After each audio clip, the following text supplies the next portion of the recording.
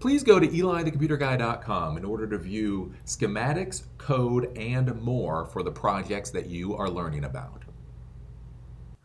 Welcome back. So in today's video, we are going to do a basic setup and coding for an ultrasonic distance sensor. So ultrasonic distance sensors can be very valuable for Arduino projects because it gives a relatively accurate reading of how far away a physical object is from your project. So you're able to put an ultrasonic distance sensor on something, let's say an Arduino vehicle, and then depending upon how close the vehicle is to another physical object, you can then set if-else statements on what the vehicle should do. So maybe if the vehicle is getting close to a physical object, let's say the physical object is a foot away, then maybe you want the Arduino vehicle to start turning very slowly. So you want it to start turning out of the way of the obstacle. On the other hand, maybe if the vehicle is within 6 inches of that object, you want the vehicle to turn very quickly. So the cool part about the ultrasonic sensors is that you can set parameters. So you can say, if something is 2 feet away, do X. If something is 1 foot away, do Y. If something is 6 inches away, do Z. And oh golly golly, if something is 1 inch away, absolutely do L right now, right? That is what makes the ultrasonic distance sensors valuable as sensors, unlike something like the infrared obstacle avoidance sensors, where with them, basically they have a bubble. If something gets within the bubble, then the vehicle will react, or the Arduino vehicle will react. But if the object is out of the bubble, then it won't react. You don't have the same accuracy, you don't have the same precision that you do with an ultrasonic distance sensor. So that's why these sensors can be very valuable, because you can set in different parameters for different distances, and then your project will do whatever you've coded for. So let's go over to the workbench so I can show you the basic components of this particular project, and then we'll code it and we'll show you how it works. So here are the functional components that you're going to need for this particular project. As always, we're using the basic Arduino Uno board, so you can use another Arduino board, but this is our standard default for when we're doing these projects. We're using a breadboard here. Now, it's important to understand you can actually connect the ultrasonic distance sensor to your Arduino board simply using jumper wires without using a breadboard. But one of the things I like about the breadboard is the fact that I can put this just directly into the breadboard and it actually gives you a stand. Again, when you're doing these projects, you're going to run into stupid little problems such as, okay, how do I get it to stand up? And so one of the nice things with the breadboards is you can simply just slot that directly in the breadboard, and now not only can you wire to it, but you've actually got a stand so you can work with the sensor, and it makes it a lot easier. And then finally, of course, we've got the ultrasonic sensor. Now, it is important, the ultrasonic sensor that I'm showing you today is the HC-SR04. So there are different ultrasonic sensors out there, such as this ultrasonic sensor.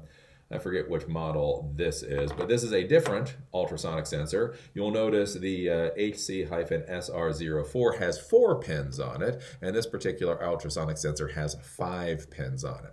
So it will work slightly differently. So this is one thing to remember whenever you're dealing with sensors. There are a lot of sensors out there where basically the technology they use is the same. So you'll see this with infrared sensors too, where you'll go out and you'll buy an infrared sensor, and the infrared technology part is the same, but then the actual board, the actual module may be different, and so then you may need to wire it and code it slightly differently.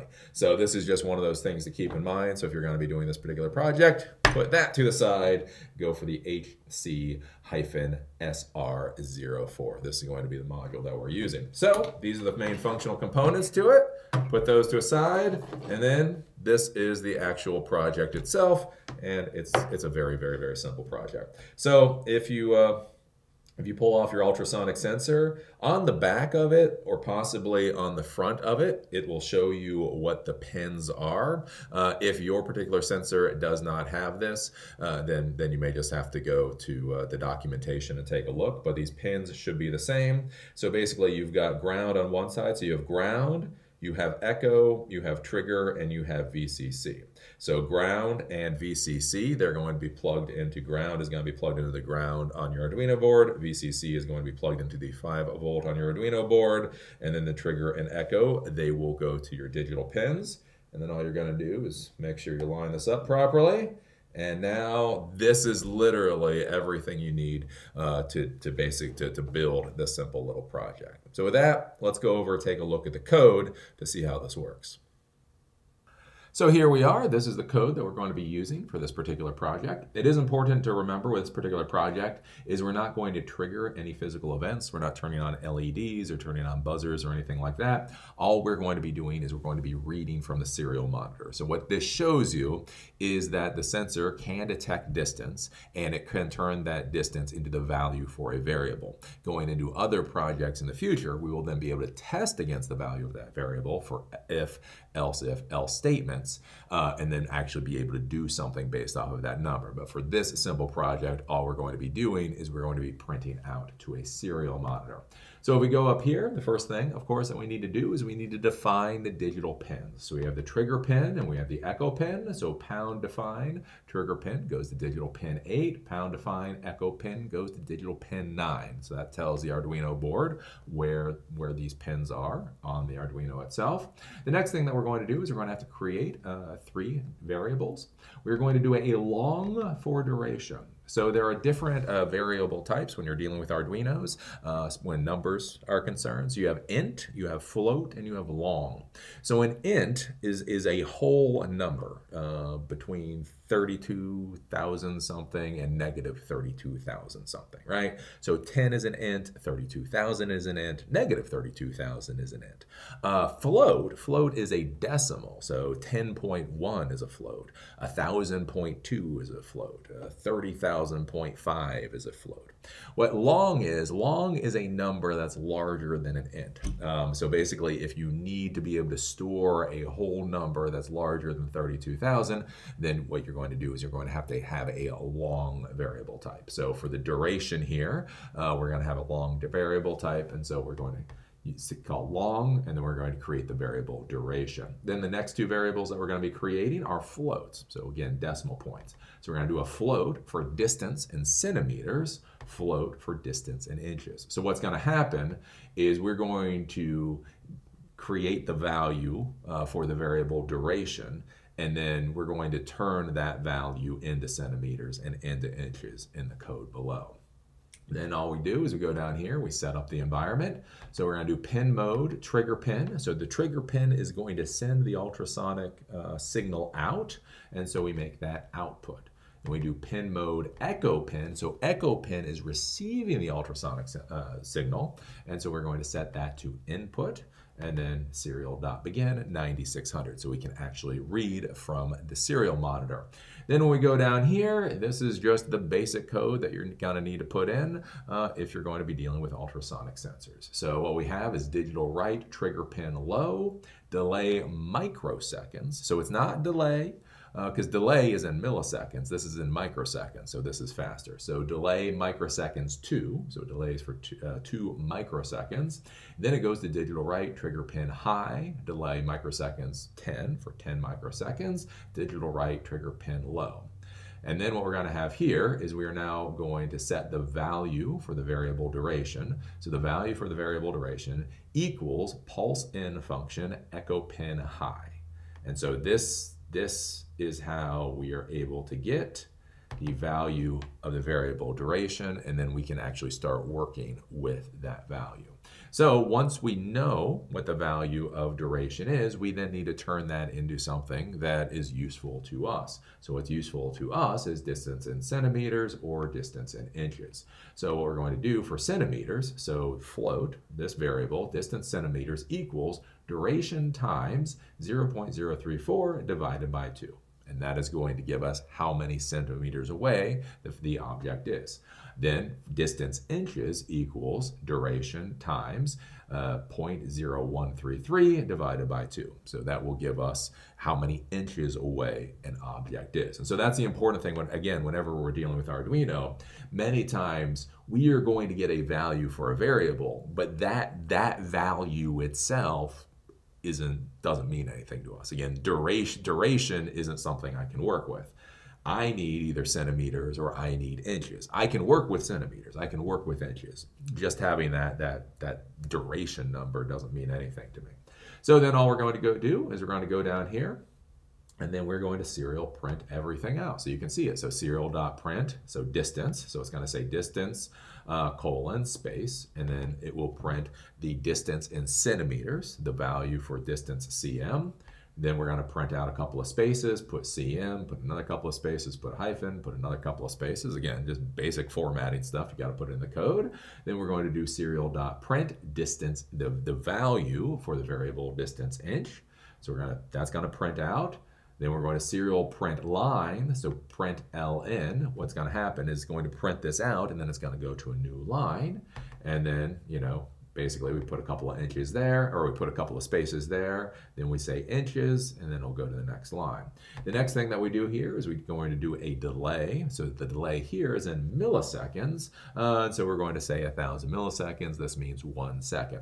Now with this delay, you can put this delay to whatever the hell you want. I put it to 1 second so that I can actually read what the hell's going by on the screen. So it's important to understand with something like this, again, if this is going to be an autonomous vehicle, you would want the delay to be very low. You'd want the delay to be maybe 100 milliseconds or 50 milliseconds, something like that, because you want the loop to go through as quickly as possible. The thing is when I'm actually trying to physically read what's going on the screen, I need the output to be slower than that. So that's why I up it to 1,000 milliseconds or 1 second. So with that, all you do is you then upload to the board. Everything should go through. And then with that, we can go to Tools, and we can go to Serial Monitor, and we can see the distance the object is away from the ultrasonic sensor. Going to this shot, I think everything will be a little bit easier to understand. So we have our ultrasonic sensor here. And again, when I put my hand right in front of the ultrasonic sensor, you can see how close it is. And so it's reading 4 to 5 centimeters away and about 2 inches. Now, one of the things that you have to realize with the ultrasonic sensor is different types of material will reflect the ultrasonic signal differently. So that's one of the reasons why I say the ultrasonic sensor is relatively accurate. If a material is made out of different things, that can affect how the signal works with material. So you may get different readings depending on whether you're dealing with a very hard material or maybe where you're dealing with cloth, something like that. But basically, if we go here, I mean, we can see, if I put this box in front of it, you can see it's reading, about 4.5 centimeters, about 1.6 inches. And then as I pull this away, you can see the number goes up and up. One of the things, too, to be thinking about when you're dealing with the ultrasonic sensor is to realize that what's happening is basically it's sending an ultrasonic sound wave out it's reflecting off the object and coming back. So you have to be thinking about how the sensor actually works. And so if it's going and reflecting, one of the things you have to think about is what happens if it starts hitting the object at an angle, right? So the signal goes out, it hits the object at an angle, and then it veers off into a different direction. So that's why we're now starting to get weird settings or weird readings. And so this is one of those things you're going to have to be thinking about whenever you're dealing with sensors. Is what are their limitations? How do they interact with different materials? How do they interact when they're looking at objects from different angles? And then you're going to have to figure out how to design your project appropriately so that you don't run into problems there. But that's basically the overall of how the ultrasonic sensor works, how to build the project, and then how to code for it. So there you go. You learned a little bit about the ultrasonic sensors. Like most stuff with the Arduino world, it's really easy to set up. It's really easy to code for. What becomes complicated is when you try to build this into a much larger overall project and then figure out, what sensors take precedence over other sensors, creating those if, else if statements, doing all those kinds of things. Basically, that's the important thing you have to understand with technology. A lot of people get confused when they're learning technology, is that each individual thing is very simple. Each individual thing, it takes you 10 or 20 minutes to learn. Where it gets complicated is you then learn 100 or 1,000 different things and then figure out how to build a product based off of all those things and having them interact together. That's where it gets really complicated.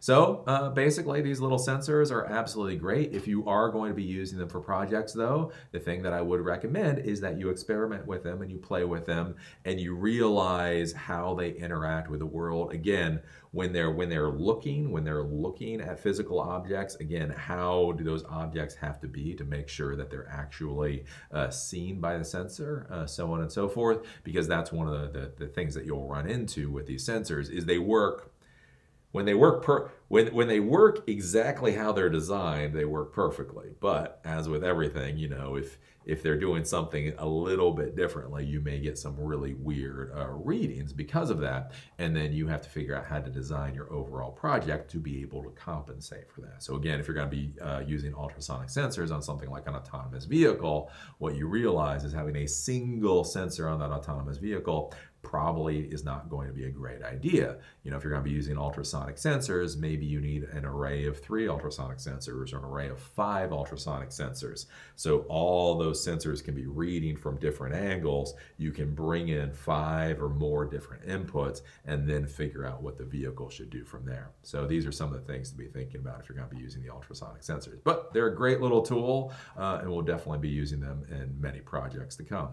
So as always, I enjoyed doing this particular video and look forward to seeing you on the next one.